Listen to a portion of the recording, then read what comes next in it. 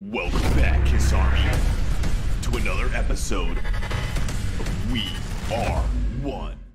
When Kiss Worst signed up to perform on Dick Clark's TV show and concert, it was more than just another step toward success for Paul Stanley. It was also the moment he met one of his heroes. The fledgling rock stars were just beginning to make their mark. They had signed to Casablanca Records but received neutral or negative responses from many of the industry insiders who gave them a look, which led to early supporter Alice Cooper to joke that the makeup-clad quartet needed to find a gimmick. Still, audiences were attracted to Kiss on-stage performances that eventually became their selling point. The band's first national TV appearance was recorded at the Aquarius Theater in Los Angeles on February 19, 1974, and aired on March 29. When Clark himself, famous for American Bandstand and New Year's Rockin' Eve shows, among others, visited Kiss in their dressing room, Stanley found himself starstruck. When I shook his hand, all I could think was, "That's Dick Clark." He wrote in his 2014 memoir, Face the Music, A Life Exposed. For all those years he had been an inspiration to me as a kid. He had seemed as fantastical as Superman, but no, Dick Clark really existed. He was so impressed that the performance itself was almost less of an experience. He recalled that Kiss set up on the off-camera side of a revolving stage and waited until another band, Redbone, played their set. The stage turned, and the dim lighting suddenly became bright stage lighting, Stanley wrote. There we were in front of the cameras. But we were a machine by that point, and we played ferociously wherever we were. We felt good about the performance. We didn't see it until 6 weeks later, when we hurried back to a motel after a concert in Asbury Park, New Jersey, to watch the broadcast on a crappy TV.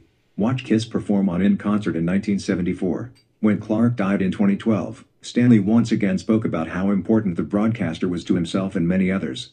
Dick Clark was the face of rock and roll and its best ambassador, he said.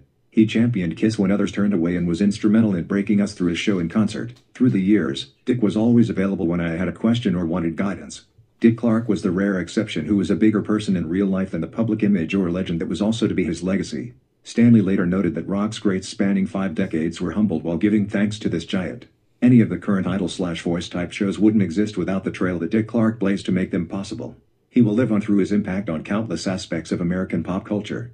Gene Simmons' praise was equally high. Recalling the In Concert show in 2012, the bassist said Clark made it a point to come up to our small, cluttered dressing room, stretch out his arm, and say, "If there's anything you need, just let me know. It's a pleasure to have you here." And he smiled.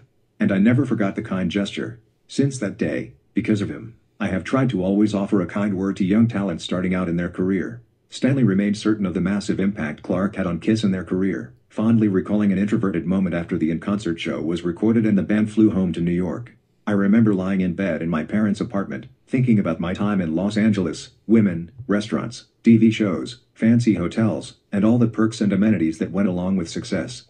He said, the chubby, unpopular kid was being chased by women, purely because of how I was perceived differently. And I was now being paid to do what I loved doing anyway. I wanted more. And I was terrified it would end too soon. God, don't take this away from me yet. Please, God. Not now, not yet.